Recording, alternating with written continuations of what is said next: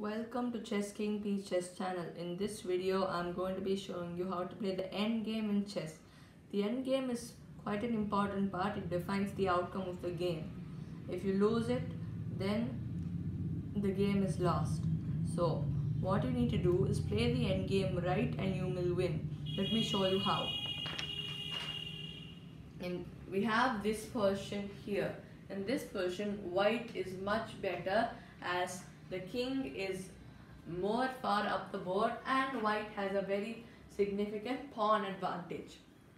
Now, what white must do is try to eliminate most of black's pieces, or at least as much as he can.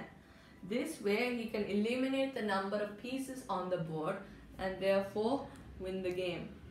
Now, let's see how he can do this. Using the knight on d5, he can move it to b6 and then capture the pawn on a4. He can also try to do the same and check the king. This is also important to trap the king.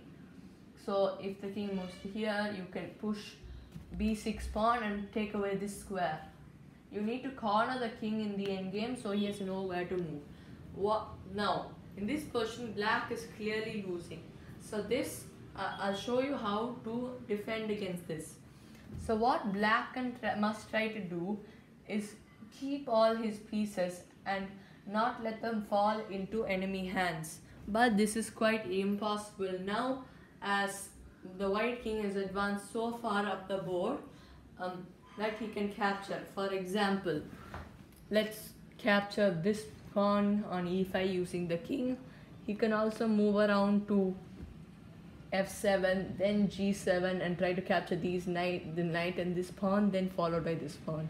So in this position, white is clearly winning, but for alternate positions, you must examine thoroughly and then you can judge how to keep your pieces intact. And then you must formulate a plan so that you can keep them that way and also try to eliminate some of white's pieces.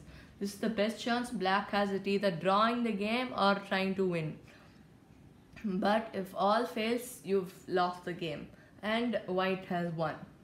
This advice goes for the other way as well, if black is winning and white is losing. I hope you enjoyed the video and learned something new. Please subscribe and hit the notification bell so you don't miss any of my videos. Goodbye and I'll see you later.